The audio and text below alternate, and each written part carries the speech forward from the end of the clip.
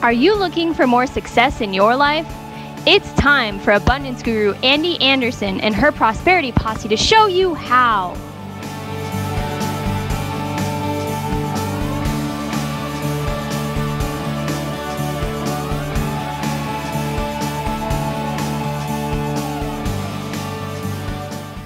When I go about doing I like to plot and plan for like 6 months ahead for my launches, because I feel like I'm planning a party.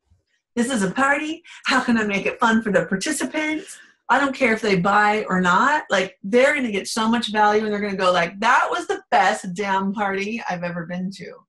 But if you're worried about making money, like, oh my God, I hope this works out, like, you are not going to have that experience. You're going to hate the whole thing, and you should never launch and do an online launch, like, not ever. So that's the first step, is to perceive yourself as a massively profitable business owner.